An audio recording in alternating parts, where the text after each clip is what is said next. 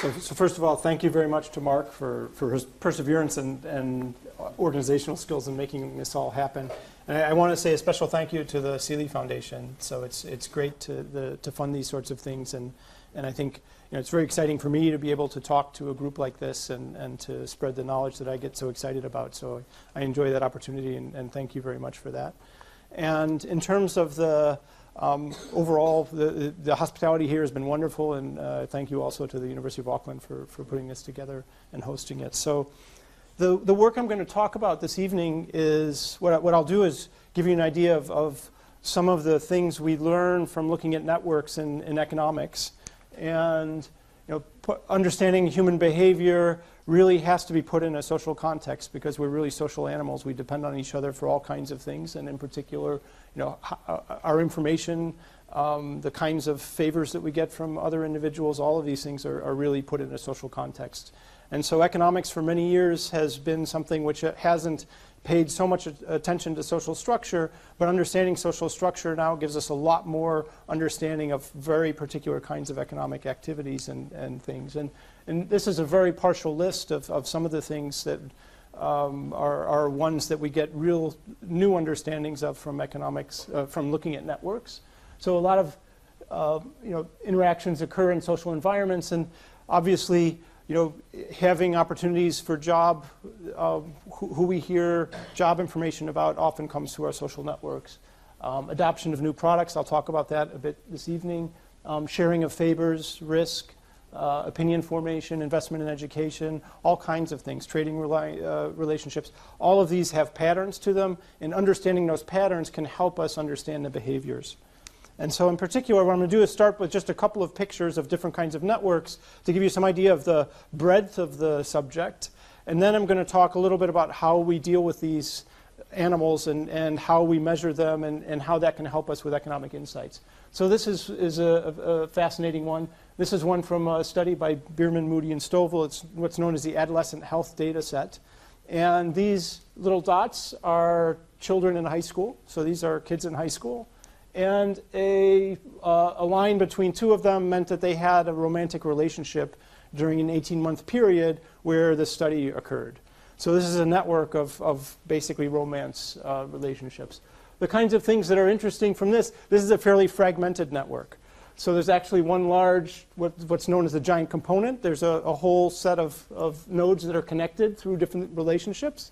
And then there's a bunch of smaller pieces, and then there's actually 63 here who just were fairly steady during the time period. But the kinds of patterns that we see emerging here are patterns that we'll see in a lot of different contexts, and we'll be able to understand things about these. So this will affect who hears what news, who interacts with whom, who adopts which kinds of fashions, products, and so forth.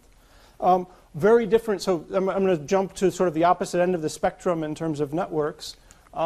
These are military alliances. And these are ones just before the First World War.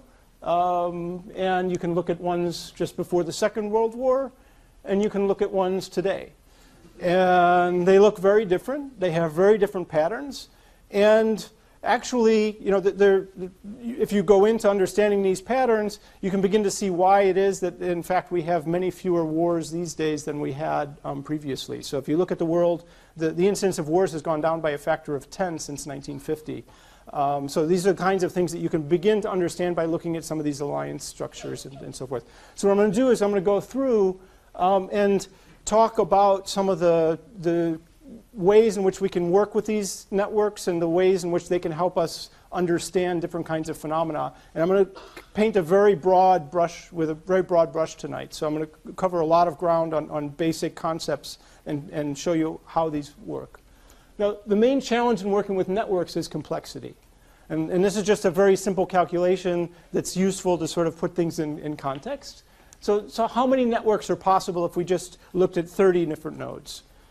So if we just had 30 people and we look in a very small, say in a classroom in a school, how many different networks of friendships could we observe? Well, each person one could have 29 different possible friends, yes or no's. Person two could have 28, not counting they've already been counted with person one, and so forth. If you go through that, there's 435 different possible relationships in just among 30 people. And if you think about how many different networks that goes in, you could have any different combination of those 435 ones on or off. And that's a huge number. So it's in fact 2 to the 435th possible networks that exist in a society of just 30 people. Well, how many atoms are there in the universe? Somewhere between 2 to the 158 and 2 to the 246 by Wikipedia. So this isn't, I wouldn't count this as hard science, but if you look at Wikipedia, the estimates vary somewhere on those orders. Okay, so that tells us that there's a huge number of networks. We're not going to be able to identify them easily. It's just too big a class. And so we're going to have to, when we think about social structure, it can be very complex, and so we're going to have simple ways of understanding social network, condensing it down, and then trying to understand in this condensed form what we can understand about behavior. So tonight what I'm going to do is go through 3 different illustrations of different properties that networks have, and then how each one of those properties affects human behavior. So the first one is just connectivity or density. So does the network have lots of connections, or does it have very few connections? So does it look like the last military alliance network, or does it look like the high school one where it was a little sparser? The next thing I'll talk about is segregation patterns. Does everybody interact with anybody else in the network fairly evenly, or do we see strong cuts in the network where there's subgroups that are only interacting amongst themselves and not interacting across groups? Okay, so those are going to be 2 different aspects of a network. And the third thing I'll talk about is position in the network. So when we begin to look down into the network and look at particular nodes, which nodes are well situated, which ones are in more powerful or influential positions, which ones are more peripheral. So these are 3 different aspects of networks that we can look at, and all of them will have interesting implications for behaviors. And so that's what we'll do. So I'll start with connectivity and density. And this one is probably the simplest to understand intuitively. Denser networks, there's going to be more conductivity in them. You're going to be able to connect more people with more connections. And so, density and the distribution of links is important in many different kinds of applications. Will a flu or disease spread? So understanding influenza every year, understanding what's going on with Ebola these days depends a lot on understanding the network structure. Other forms of contagion, diffusion of ideas, products, and so forth. So higher density roughly is going to correspond to more contagion. And I'll sort of go through this. There's going to be some caveats to that. So there's some basic ideas that are going to be fairly obvious, and then some nuances that won't be as obvious. So why does more connectivity lead to more contagion? Well, the idea is fairly simple, and we can see it very easily. Let's just take a random graph where we take a society and start putting down connections between individuals at random. So here I put them down with so degree in network parlance means how many connections you have. So if I have degree 5, it means I have 5 friends. If I have degree 7, I have 7 friends. So here, this is a situation where we put down links at random, but we put them down so that each person has about 1/4 of a friend on average. So very rare, friendships are pretty rare. Okay? Now, if you had a disease that started in this network, it wouldn't spread very far, right? So it just doesn't have the connectivity, there's not enough interaction, it would die out very quickly. Go to degree 1, and the network starts to coalesce. It starts to look a lot more like that romance network. You begin to get a giant component, you get path connections so that things can spread through the network, and that happens fairly quickly. Okay? So now, if about half the nodes are connected in a giant component, there's still some in smaller pieces and some isolated. You go to 2.5, and boom, the network really coalesces. Okay? So what do we take away from this? The one thing to take away from this is that there's a very fine line between being disconnected and being connected. So it's a very rapid, what physicists refer to as a phase transition. So this, you go from average degree 1, so each person has an average 1 friend, to 2.5, and you've got a very different world. It's much more connected, and now things can spread quite a bit. And in epidemiology, people always worry about this basic reproductive number. If a person gets ill, what's the chance that they transmit it to somebody else? How many expected future cases does that lead to? If it leads to more than 1, then you've got a problem. And that's exactly what this picture is pointing to. Okay? So connectivity leads to more diffusion. The denser the network, the more connectivity, and it's a very sharp transition where once you've got an average degree of 3, you're pretty well going to be connecting the world everybody to everybody else. So it happens very rapidly in terms of a random graph transition. Okay, so when this comparison, we see a rapid transition. So if you begin to look around the world, different networks have different signatures. So some are fairly sparse, others are denser. So this is just a few numbers. If you look at the high school friendships, in adolescent health, when you talk to people who are good friends of yours, people name on average about 6.5. The romance network was just below 1. It was about 0.8 friends each person had, or romances. In one of the networks we'll look at in just a few minutes, a borrowing network in rural India, about 3.5 different households that an average household will borrow from. You can look at co-authorship relationships among different scientists. So how many people do they collaborate with during their career? Biology, about 15.5. Economics, about 1.7. Math, 3.9. Physics, 9.3. You get different collaboration structures among different scientists. That's going to lead to different diffusion patterns and different densities and different conductivities in those different societies. Facebook, everybody asks about this, so you have to put it up there. 120. What Facebook friends mean is a whole other issue. But on average, a typical Facebook person active on Facebook has 120 as of 1990. Okay, so let me sort of now push. So we've made one point that this phase transition happens at a fairly rapid rate. From 1 to 3, you've suddenly connected the world fairly strongly. The next point is that as you increase links, that makes the network more connected, but it has a countervailing effect. And what's that countervailing effect? The countervailing effect is that as you have more connections, you might spend less time with any given one. So you're diversified more in terms of the relationships. And as you diversify more in terms of the relationships, that can actually slow down contagions or slow down things transmitting from one to another. Right? So now I have more friends, but I'm spending less time with any one, and that means the probability of transmitting something from any one to another decreases. Okay? And that's something which has an important set of implications. So when I'll talk about some work I did with 2 students at Stanford, Matt Elliott and Ben Golub. And what we did was we looked at financial contagions. So we were trying to understand when it is that failures of one financial institution could actually lead to the failure of another one.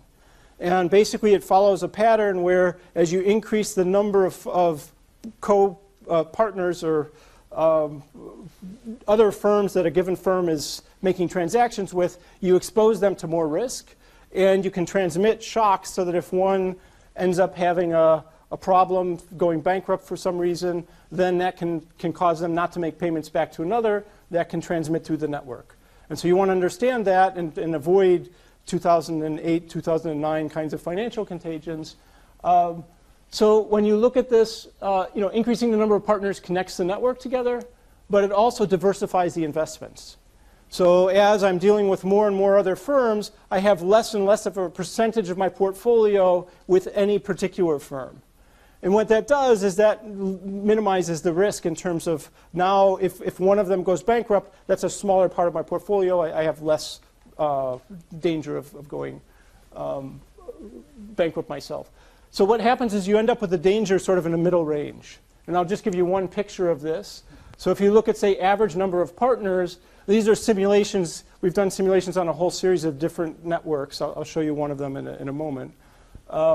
But here, what's on this axis is the average number of partners that a firm has. And what we do is shock one of the firms and then have it go bankrupt and then try to understand how that transmits through the society. And what you see here is this is basically 0. Here's 1 having one other connection. Here's the 3. So the world is becoming very connected.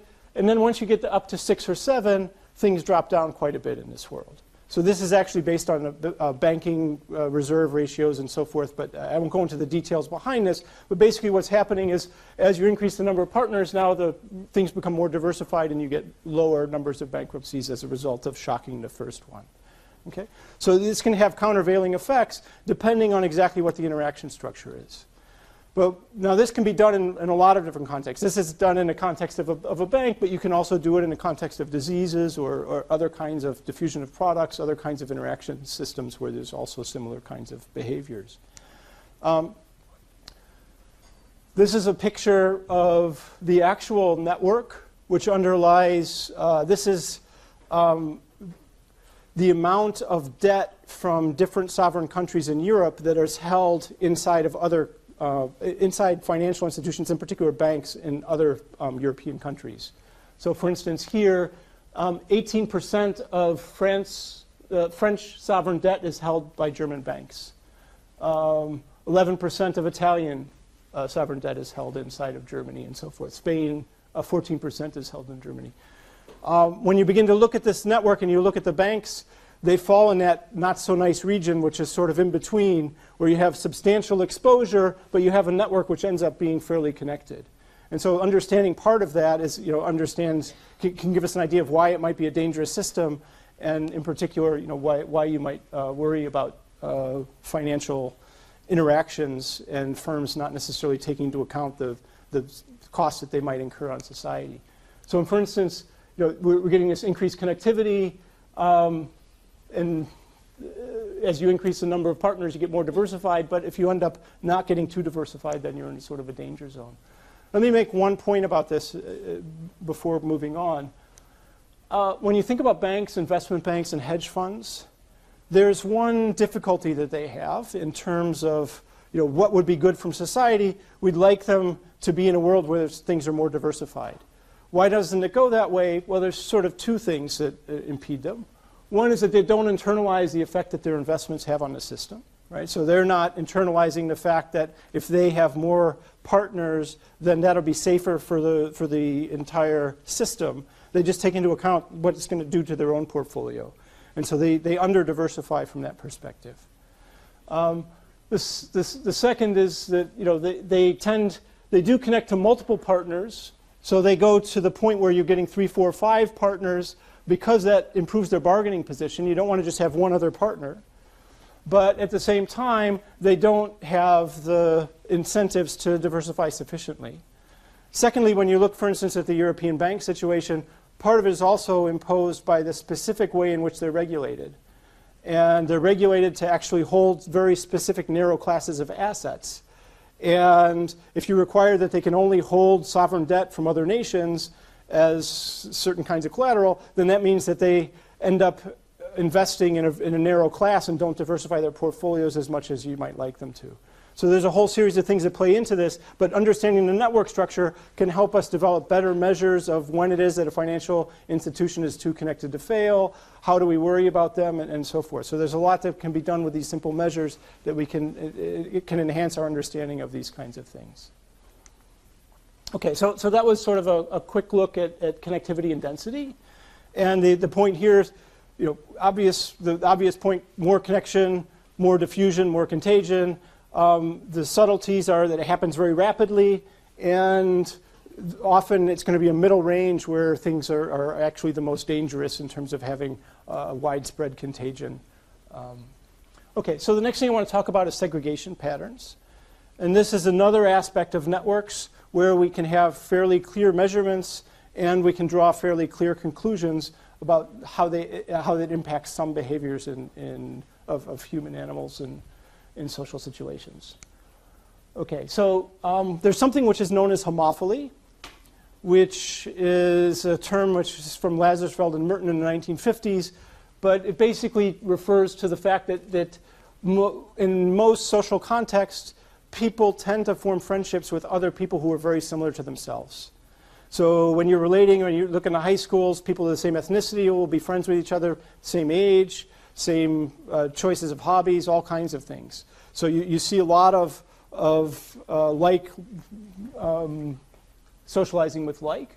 And it's not something which escaped historians or so you go back to Aristotle, you see it in Aristotle's writing. It's something which is endemic to human behaviors. It's been measured on all kinds of different dimensions: age, race, gender, religion, and profession. I'll show you some pictures of it. So this is a high school from the same ad health data set. These are students, and now instead of looking at romantic relationships, we're looking at their friendship relationships. Okay, so these are the people that they call their friends. And in particular, these are broken down by race. So this is an American high school of about 255 students. This blue nodes are blacks, self-reported. Reds are Hispanic. Yellows are whites, and then there's a few others. So this one's predominantly white, some black, and then a few Hispanic students. And how was this graph drawn? Well, the graph wasn't drawn by me moving the dots around to sort of put the yellow dots in one part and the blue dots in another. What it did was it used an algorithm, and the algorithm tried to pull dots together that were connected and push dots together that were apart if they were not connected. So it's an algorithm that picks 2 points, and if they're friends with each other, it tries to move them closer together, and if they're not friends with each other, it moves them apart. So it has no idea what the color of the dots are. It just arranges them by the friendships. Okay? And what ends up happening is you can see that it's a fairly segregated network. Right? So the whites tend to have more of their friendships with whites, the blacks tend to have more friendships with blacks, and fewer friendships across. And in particular, this is an interesting effect also. When a group gets very, very small, then it can sometimes integrate. So here, the Hispanic is a small enough population that they can't sort of form friendships just among themselves. They end up being fairly well integrated in this high school. Okay, what's this? This is the same high school, but now with a stronger measure of friendship. So here what I did is I took the graph and I only put a link between 2 individuals if they if in a given week they did at least 3 activities together. So they had lunch together, they studied together, they went to a movie together, etc. So there's a whole series of things that they're asked about what they do. And now you can see that the network almost completely fragments, right? So it's cut almost in half. There's a few friendships across the race, but very few. Okay?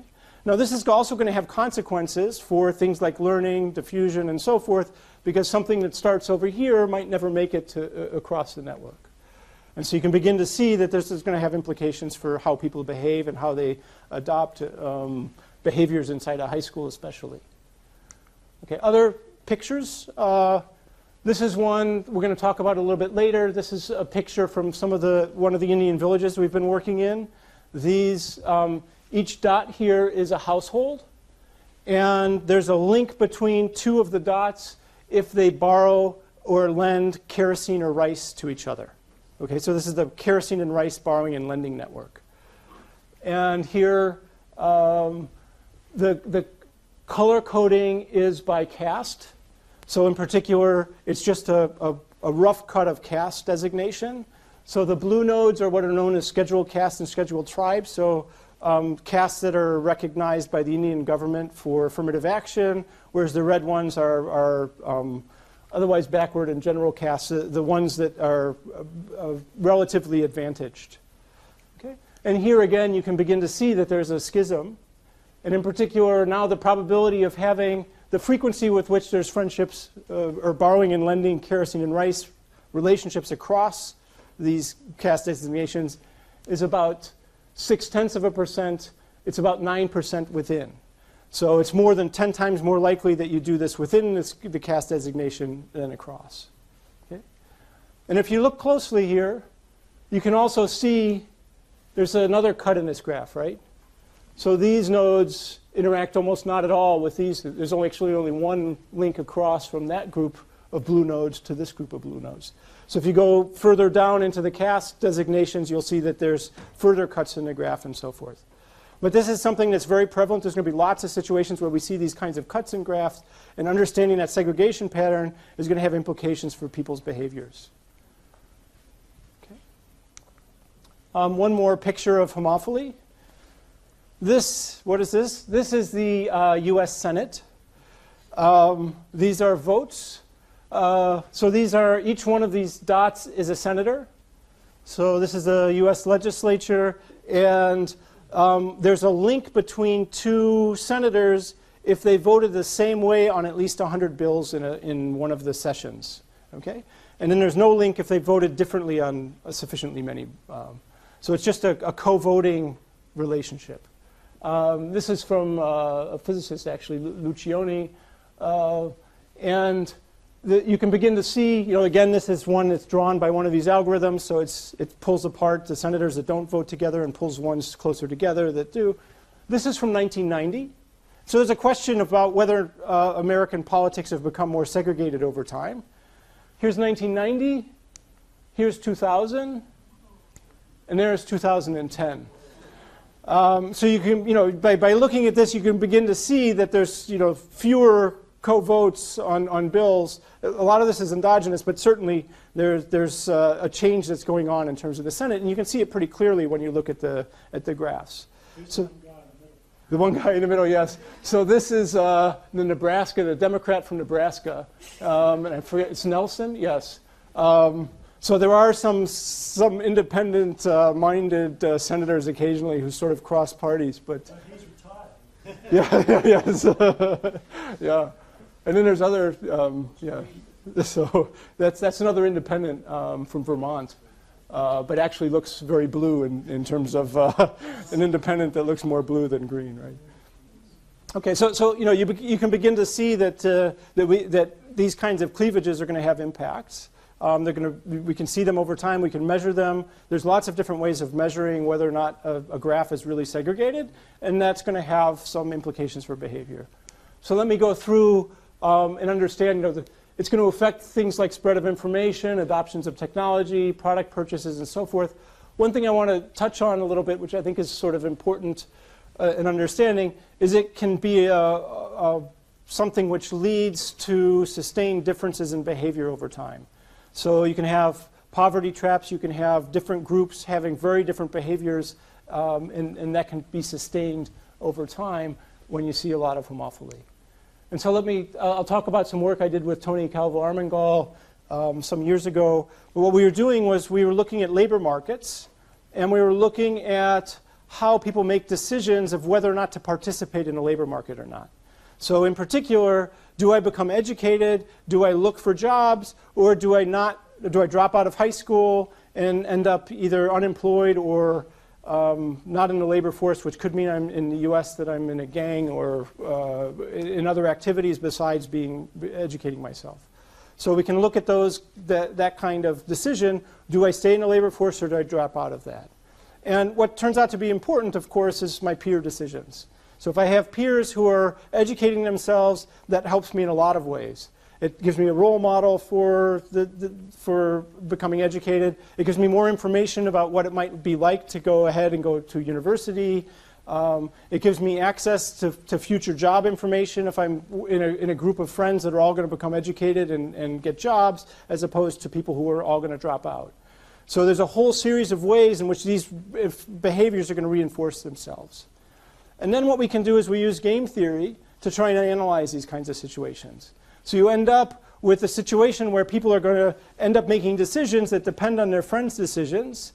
And so you've got a system where people are influencing each other, and you try and understand what might happen in that. And I'm not going to go through the details of that kind of study, but what I will do is just give you a picture of it, and the ideas will become crystal clear very easily. So we've got this homophily, and what can happen then is very different starting conditions can lead to very different outcomes for different groups. And that can be sustained over time. And just in terms of data, sort of in the background, one thing that's been difficult to explain over time has been differences in labor force participation rates, wage rates, and so forth by race. And in the US, this is US data. These are males, black, white, Hispanic, and this is 1970 through about 2006. And the blacks participate at the lowest rate, the whites intermediate, and Hispanic at the highest rate. Okay, and fairly systematically differently in terms of their labor force participation rates. There's a whole series of explanations for it, but I'm going to point out that the social context has is one feeder into this. Interestingly, if you look at females, it flips. So here, when you look at females, it's actually the highest participation rate is among black females. White is intermediate, and Hispanic tends to be lower. But we see systematic differences, and there's a lot of gender and racial homophily here. And in particular, let's just look at a very simple example to sort of go through what might be underlying this. It's a fairly straightforward point. But if we think about two groups exhibiting homophily, so say the green group and the yellow group, and let's think of a situation where people's decisions are going to be influenced by their friends, and there's something which is known as the majority game, which is that I want to do what the majority of my friends are doing. So if the majority of my friends go on to become educated and go to university, I want to do that. If the majority of my friends drop out, I want to do that. So I'm just going to emulate the majority of my friends. And what we do is we start just with a little difference between these two groups. So we'll start with, say, this group having 2 dropouts to start with, and the other group not having any dropouts. And then what begins to happen, as you can see fairly quickly, if I'm dropping out, if at least half my friends do, well, then this person has at least half their friends dropping out. Right? So boom, that person drops out. Then we have another person here who has at least half their friends dropping out, right? So that person's going to drop out, this person as well. And so then we end up with one of the, in this extreme example, one group completely drops out. But then, given the homophily, the other group is all staying in the labor force because all of their friends are staying in the labor force. And so we get a clean cut. Because of the clean cut in the social graph, we end up with this reinforcing itself, and we get one group that's going to drop out completely and one group that's going to stay in. Okay? Now the logic behind this is fairly simple, but I think it's important to keep in mind because it means that if you want to be doing programs or policies that aim at avoiding dropouts, understanding this kind of interaction means that you want to target those policies towards groups of individuals, because if you just target one at a time, that's not going to make enough of a difference to change the system, right? So this kind of entrenchment means you have to target groups of individuals going into a particular high school and attacking that high school and trying to change the policy there, rather than just trying to give scholarships to a few outstanding students. You bring a few up, but that's not going to make a difference if they're really looking at, say, the majority of their friends and so forth. You need to do it in a targeted manner in order to do that. So this can give us understanding. It actually gives, when you go into the labor numbers and try and understand differences in wages and other kinds of things, it can help explain a lot of the variation, which can't be explained just by choices of parents and wealth access and other kinds of things. There's still some residual, which ends up being something you can explain with this kind of understanding. Okay. So that was 2 different points we've gone through. Connectivity matters, density matters. Segregation patterns can have deep impacts on societies, can help us understand how different parts of a society can be doing very different things over time. The last thing I want to talk about is influential positions. So understanding when it is that somebody is influential. So for instance, in that graph before, we were looking at people reacting to each other's neighbors. Well, if somebody has a lot more neighbors, they might end up having more impact than somebody else who has very few neighbors. So how that evolves and so forth might depend on which nodes are the ones that drop out first. Are they really important people in terms of the network position, or are they more tangential individuals? So we can begin to understand that a bit. So how does the position in a network matter? There's many things to measure. So this is probably one of the more interesting from a mathematical perspective. There's a lot of different ways to measure what does it mean to be important or central in a network, and I'll mention a few of those. And the implications will depend on the particular application that we have in mind. So I'm going to talk about 2 different applications. One, we'll go back to the 15th century. We'll talk about the rise of the Medici. And then the second one, we'll come back and talk about research we've been doing in rural India and trying to understand exactly what the implications of network position are there. Okay. So let's start with Medici. So this is data that comes from, actually originally from Kent in the 1970s and then was reanalyzed by Paget and Ansel in the 1990s. And what they did is they went through and kept track, it mapped out every intermarriage between different families in an oligarchy in Florence in the 1430s, actually from mid-1400s, so from the mid-1300s through the mid-1400s, basically. And so what this is looking at is these are some of the more prominent elite oligarchy families in the early 1430s. And there's a link between two of the families if they married a child from one to the other. So usually these were teenage daughters marrying 30 to 35-year-old male sons, and they were often arranged marriages for either business or political purposes. So the idea was these are sort of social collateral. You gave your daughter to one family, and the son became one of your political lieutenants in the city council. So here, at the time, going into this time period, it was basically an oligarchy ruled by a whole series of families. These are 16 of the most prominent. The Strozzi, in particular, were one of the most powerful. They had the most seats, the most wealth. There was a whole series of other families that were important.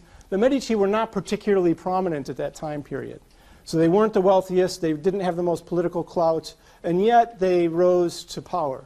And so let's look at the graph and just try and understand a little bit about what the graph tells us and how influence, what can we see in the graph. So there's several things that are particular about their position in this graph. So when we look at the number of connections, so the Strozzi are connected to 4 other families. The Guadagni were another family that was important. They're connected to 4 others. The Albizzis were another important family. They're connected to 3 others. The Medici have 6, so they have more connections. That's not the full explanation. So when you look at this Cosimo de' Medici, so he was basically the person who sort of engineered the rise of the Medici. And if you read Machiavelli, Machiavelli was actually fascinated with the Medici and spends a lot of time talking about Cosimo's leveraging the position in the network. And what's true about the Medici is they have a position which is they were important connectors between other families. They were important brokers. So if you think about 15th century Florence, it was hard to write contracts with other families and have them necessarily be enforced. So if 2 families, say the Barbadoris want to do business with the Salviatis, they can write a contract together and hope that it works. But if they don't have some way of enforcing it, it might not work. And the marriages were one way of enforcing it. But instead, another way was to go through a family which could mediate it. So if you were both married to one family, then you could go to them and they could help be a broker and help mediate the relationship and help make sure that relationship worked. Okay? And in particular, let's just, we won't ask you to all count this, but one thing you can do is you can ask how many different pairs of families, when you look at the shortest paths between different pairs of families, how often do the Medici lie on those paths? How often do the Strozzi lie on those paths? How often do the Guadagni lie on those paths? And you can do that for all the different families. So if you do that, the Medici lie on 52% of the shortest paths between other families. The Strozzi about 10%, and the Guadagni about 25%. So they were much more central in what's known in a betweenness centrality. They were between a lot of others, and in a world where it was important to broker deals, sort of in literally a godfather-like way, it became very important to have that central position. There's one other thing that's sort of important here, is a lot of the families that the Medici were connected to were not connected to each other. Right? So it's actually the Ridolfi and the Torbioni, this is missing an I, were the only 2 that were connected out of the ones that they were directly connected to. Whereas the Strozzi was connected to a bunch of families that were all connected to each other. So they could all deal directly with each other and didn't have to go through the Strozzi. So there were all kinds of things that led to sort of political competition among some families, whereas the Medici were important. Other families had to go through them. And basically the political party that they built sort of builds out of this part of the graph. And they rose to power, and it became an autocracy out of something that was an oligarchy. Okay? So what does that lesson do? This is ex post historical interpretation, but the graph can tell us things about positions of certain families or certain nodes and help us understand, say, a historical event in this case. Okay? Now, this is one particular way of measuring influence. And it's one that's important in a world where you have to worry about enforcing contracts, you have to worry about doing business deals, you have to worry about making political deals and make sure that somebody's going to abide by it. That can be very different than if you just want to spread information, for instance. It might not be that the Medici were the best information spreaders or best ways to start a contagion. That might be a very different question. Okay. So I'm going to talk now about a very different project which also tries to capture influence and understand position in a network and what the implications of that are. And this is a diffusion project in rural India. So this is work I've been doing with Abhijit Banerjee, Arun Chandrasekhar, and Esther Duflo. I'll talk a little bit about one paper and then a little bit about some of the stuff we're doing now. So this was a microfinance project where a bank was going into southern India, into a series of villages and diffusing information about the microfinance project. And they wanted to make sure that the information got out. And they were getting very different results in otherwise similar villages. So they go into one village, they talk to a few people, they say, spread the news, we'll be back in 2 weeks to start signing people up, and nobody would show up. They go into another village, they tell some people, and they get a bunch of people showing up. And so they wanted to understand why is it that they're successful in one village and not in another. Okay? So in our data, they got 7% in one village was the smallest, and 44% was the max. Okay? And so if we try and understand the word of mouth process here, we can begin to understand why they were successful in some contexts and not others. And again, it's going to boil down to hitting the right influential nodes. So they were looking for very particular people to spread the news, and sometimes those people were central and sometimes they weren't. So what we did is before the bank entered, we went in and surveyed the villages, mapped out the networks, and then from those networks we can tell who was central, who wasn't, and whether they hit the right nodes or not. So we were in Karnataka, southern India. This is one of the villages, a typical network. So here the little dots are individuals, a clump of them is a household, and this is the question of if you had to borrow 50 rupees for a day, about $1, who would you go to? So then you can point to somebody and there's a link between one household and another if one of the people in one household named somebody in another household that they would go to borrow money. Okay? So, who do you go to temple with? Obviously not a terribly religious village. Who do you go to for advice? Who comes to you to borrow kerosene? Who do you go to in an emergency for medical help? And so forth. So we asked them a whole series of questions, and from this we build up a network, and that's the same network we saw earlier represented in the blue and red dots with the casts, but you can picture them in different ways. And then that gives us an idea. So if the bank went into a village and happened to say, hit this household as the one that they start telling to spread information, that information might not diffuse as well as if they hit somebody else who's better connected in that network. Okay? And so first of all, do initial injection points matter? And how should we measure their role? So in terms of doing this, so I apologize to people who were at the workshop. So I talked about some of this at the workshop, but I'll talk about some stuff that I didn't talk about there in just a few minutes. So one way of measuring this is just by counting the number of connections that a given household has. So here, this is obviously the most central household here because it's got 7. This one has 6, and so forth. The problem with just counting numbers of connections is it misses a lot about the position, right? So here, this 2 looks a lot better than this 2, partly because it's connected to a 7 and a 6 rather than 2 2s, but also because it can sort of reach out to the rest of the network fairly easily and reach a lot of people.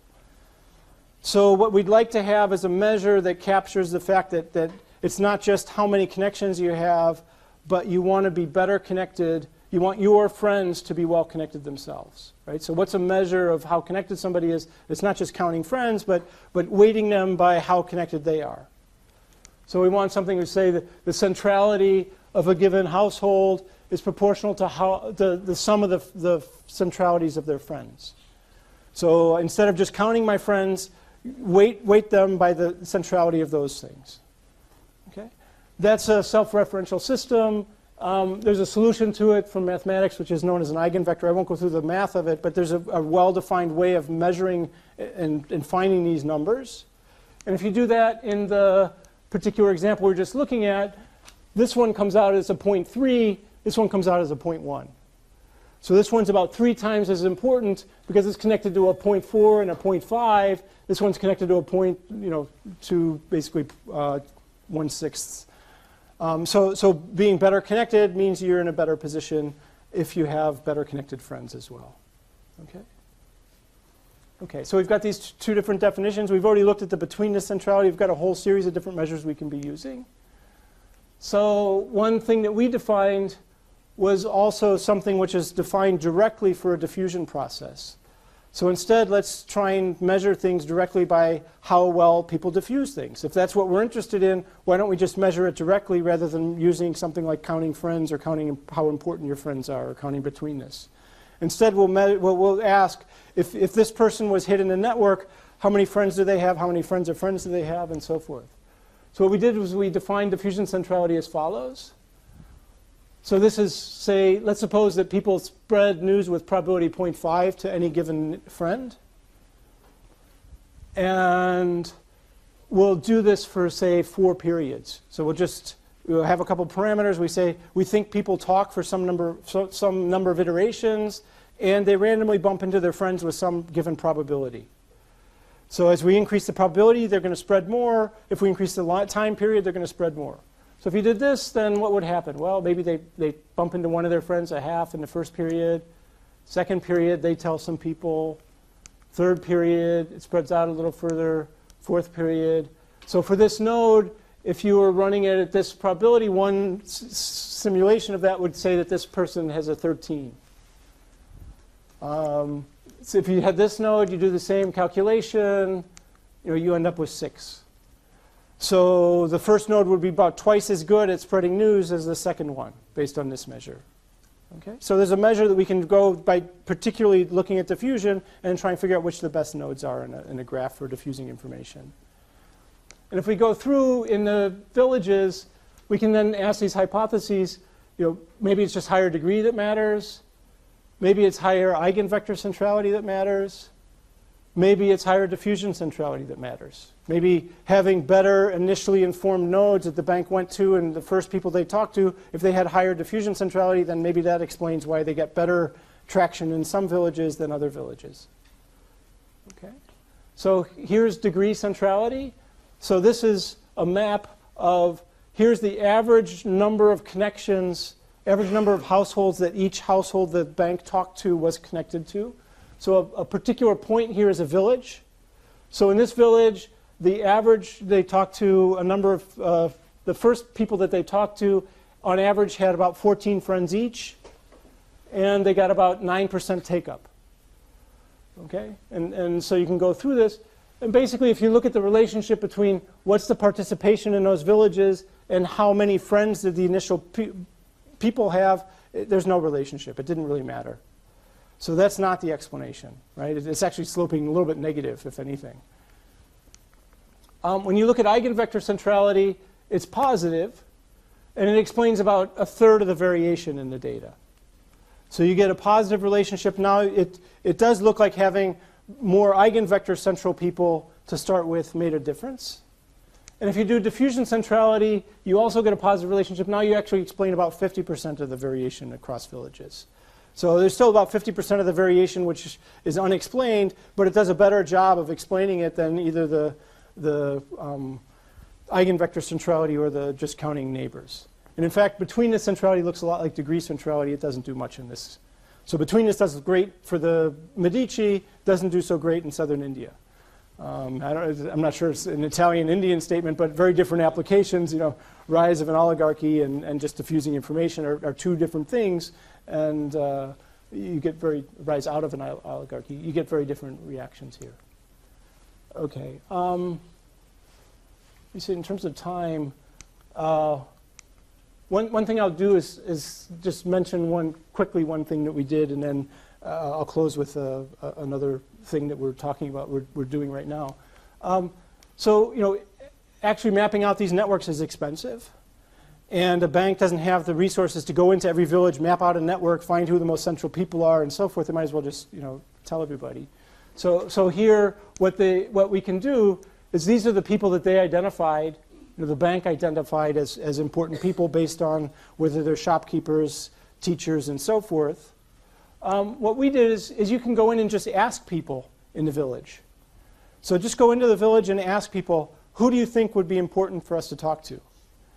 And the villagers themselves are, in particular, we asked them, who should we go to talk to if we want to diffuse information about a new financial product? So if we ask them that question, they tell us answers, and a lot of them tell us the same individuals, and these individuals turn out to have high diffusion centrality. So they're very good at answering that question. And when you put the two together, who are the leaders and the people that they tell us to talk to, you end up with 4 of the most central people in the village. So the combination of using the information that we can see about the demographics, plus just asking the people who are the best diffusion points, the people seem to have a good idea of that and can tell us fairly readily. So we end up here with fairly good injection points. What we've done a little bit in that is try to understand why, and basically, it appears that people, just by sitting and listening to what's going on in their network and hearing news about other individuals, get informed about who's really central in the network. It's easier to hear about people who are very central. And so if you're just listening and I keep hearing about another person, that allows me to learn about who's influential in my network, even if I don't know them directly. Okay. Let me end up with one sort of interesting thing that we've been working with lately and is a curious effect. So in understanding how people pass information, we also wondered whether or not they're selective in who they pass information to. So in giving information out about microfinance, it was important that they knew that the loans were without, there was an unlimited number of loans. So if everybody in the village wanted a loan, that was okay. Every eligible household could get a loan and there wasn't going to be any rationing. What we did is we gave them something which was rationed. So they could come and participate in a study we were doing, and there were only going to be 24 seats in that study out of the village of about 1,000 people. And the amount that we paid was a little more than a day's wages for about an hour's activity. So it was very attractive for them. And then we actually mapped out who they told. So we told some people in each village. We mapped out who they talked to, who they told. And we wanted to see, would they be selective? So if you think about this, who am I going to tell? Well, maybe I keep it entirely to myself. I don't tell anybody. Maybe I tell my best friend. But do I tell the town gossip, or am I more careful not to tell people who are highly central? So what ends up happening, people, what do they do? If you look at a person and then look at one of their friends, if that person is below the median centrality in terms of diffusion centrality, there's a 14% chance that they tell the friend. If that person's above the median, there's only a 3% chance that they tell them. So they're actually selective, and they're telling the less central friends about this opportunity. So they want to tell their friends because it's nice to have their friends, say, wow, you gave me this great opportunity, but they don't want to tell their friends who might spread the news to other individuals. So they tell less central friends, at least empirically. Okay, so that's a very quick run through the world of networks and economics. But what I wanted to do is just give you some impression of how it is that social structure is important in helping us understand economic behavior. And we've just sort of gone through and looked at basically 3 different points. So density, one aspect of the networks. It affects connectivity. It drives contagions, diffusion. You get these sharp transitions. Segregation patterns are important. They can impede diffusion. They can help foster different behaviors in different parts of a network. And finally, there's a whole series of questions in understanding influence, understanding who's powerful in a network, who's good at spreading information. There's different ways of measuring these things. And I think overarching all of this is the fact that despite the fact that these networks are incredibly complex and difficult to measure, there are simple ways of capturing the features of a network that do translate fairly systematically into different kinds of behaviors. And so there's ways that we can take that and understand economics, hopefully in a better way, and improve the welfare of the individuals involved. So I guess that's a good place to stop, and thank you very much.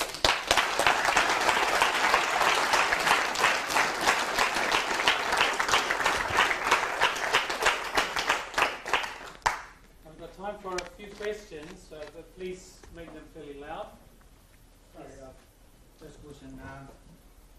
Just a question around the influential. I found it very fascinating. I mean, I'm in sort of marketing advertising, and that sort of thing can save a lot of money now people into marketing. But what I actually was wondering was, because your example was about a village in India, would it have a different implication if you come to a more complex society? I'm not disrespecting anybody in India, but I'm saying, is this different behaviour we see? Is this a different way of, is that those algorithms would differ if we actually different country or not? Yes, so I think there's two aspects to it. One is it could be different in different social contexts for different cultural backgrounds, but it could also depend on what the product is. So one reason that I think things were particularly simple in the Indian case was that all that really mattered, people know a lot about microfinance, its existence already in India. So the information was just a simple fact. Microfinance is coming to our village and there's going to be a meeting. And it might be very different from, say, diffusing a product. So if you think about a game that are going to be played among teenagers, well, now you care about what your friends are doing, and you might need several friends to adopt it before you're willing to adopt it. So that's going to be a very different dynamic. And I think in terms of the cultural differences, you've got people interacting here. It was mostly word of mouth. So it's relatively poor villages, relatively uneducated. Most people have 4 years of school as the median. There's not a lot of cell phone usage, no internet usage almost, and so forth. So that's going to be very different than a world where people are connected through all kinds of social media platforms and being bombarded by social media directly. So yes, it can depend on context. I think one thing to take away from it, though, is that we can build very simple models. Like the idea of diffusion centrality, it's a very simple calculation. It's not hard to do. And so by getting into the details of exactly how we think people interact, we can build fairly simple models where we can get a lot of explanatory power out of the network structure. And I think that hopefully will hold true in much wider contexts. And I think it does, when you look at other people's work as well in Facebook and other kinds of things, you can see things diffusing as well. I'm interested in whether you have seen any examples of this being used to increase voters to participate in democracy, and how you might go about using it. Yeah, so I guess there's a lot of interest in increasing turnout, and certainly I think there's prominent examples of political parties taking advantage of social media to encourage turnout, and I think part of it is just understanding exactly how the population is communicating and how to best reach them. And best reaching them could depend on the context. So it might be that, so here it was just basically getting word out. Voter turnout's a little more complicated because most people are aware that the election's going to happen. It's more encouraging them to turn out. And that could be a very different, it's not something I know as much about, but it's something that I imagine you would take a different tact to, because now I want somebody who's not only good at reaching people, but also good at convincing them. And here we just needed the news to get out. And that it might be a very different thing that you want in terms of figuring out what's the best way to encourage people to attend, and that could, yeah.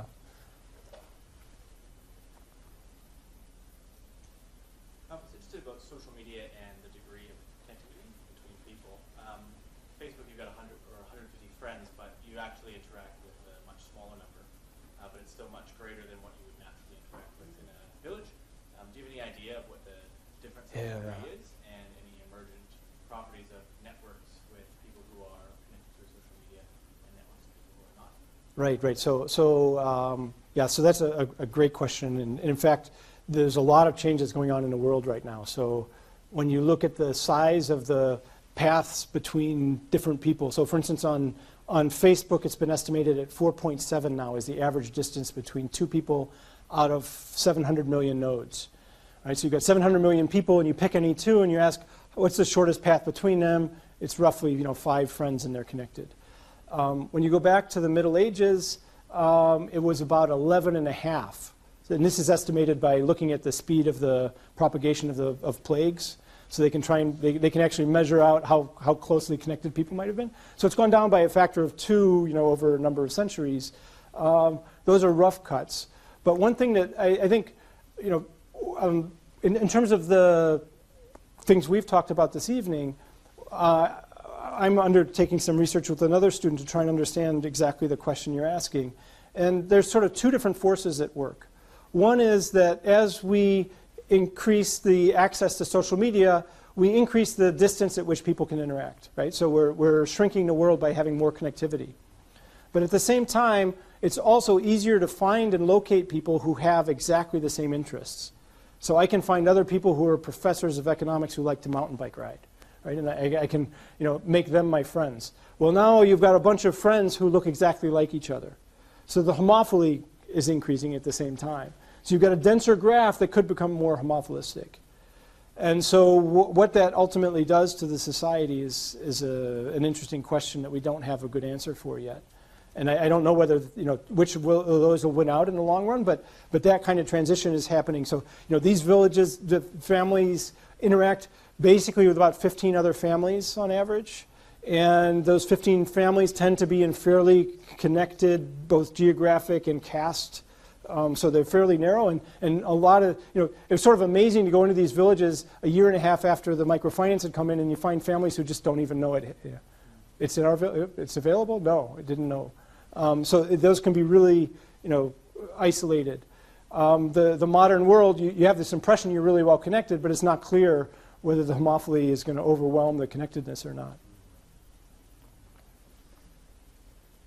Sorry. How sensitive are your summary statistics, like diffusion measures, to small changes in the network? Yeah. With the Medici thing, it looked like if Yeah. you put one more marriage, it might change the picture completely. Yes, so there's an emerging area of study on how robust a lot of the measures are. So actually, Roon Chandrasekhar, one of our co-authors on the Indian study, his dissertation was on how susceptible different measures are to missing data or mismeasured data. And there's a lot of mismeasurement and a lot of errors. And so actually, we have about 20 pages of our appendix recreating and making sure that all of the measures are robust. And certain ones are much more susceptible to these kinds of things than others. So degree centrality, just counting friends, that scales roughly with the measurement error, and it's fairly robust. Things like eigenvector centrality, betweenness, and some of those can be, you can find examples where small tweaks in the network can change those things. So that's something you always have to be aware of, is the data is noisy. And these are all, everything I looked at tonight and showed you was as if it was a static network. It's just fixed. And in fact, these things are changing over time. There's measurement error. There's all kinds of things going on. So these are just our best guess at what the centrality of something is. And so the answer is we still don't know. There's people working on it, but it's understudied.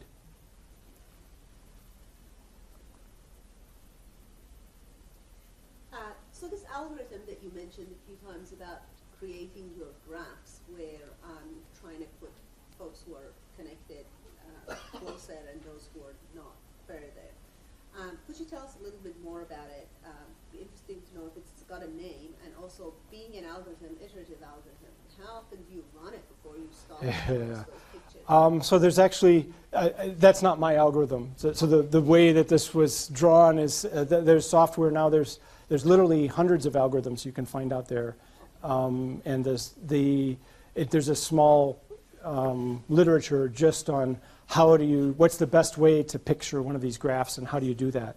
So there's a number of different algorithms, and usually what they do is they run them till there's some convergence, and convergence is measured by no longer do the points move by more than a certain distance, so you can set a tolerance and then you ask for convergence to some level. It's a little bit of an art still because the algorithms are somewhat ad hoc. There isn't a well-defined best algorithm, so there's a lot of them out there. I can give you references after, yeah. A couple more? So maybe a follow-up on my last one about social networks. How do you think it would affect leadership structures? Leadership, which maybe was based in authority around the roles of the village, whereas now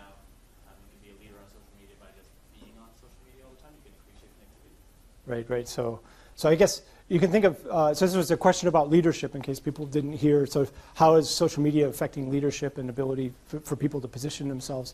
You know, it's interesting that, you know, social media you can think of as just amplifying the reach that people have to some extent. So, you know, people could position themselves. Cosimo, so it's Giovanni, Cosimo's father, who actually arranged a number of the marriages. There's debate about to the extent to which they were foresighted and actually arranging these marriages deliberately to be in this advantageous position, and how much of it was fortuitous and they were lucky. And I guess you know, it's hard to position, you know, to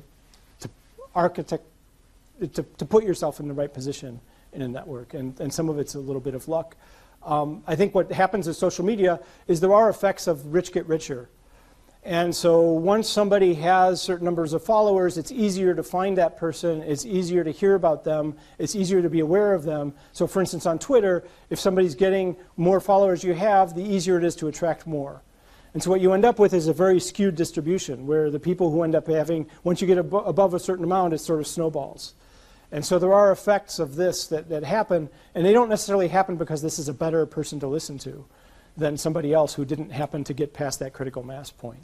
So one thing that can happen is you get these sort of acceleration patterns that occur through social media that wouldn't happen necessarily just by word of mouth.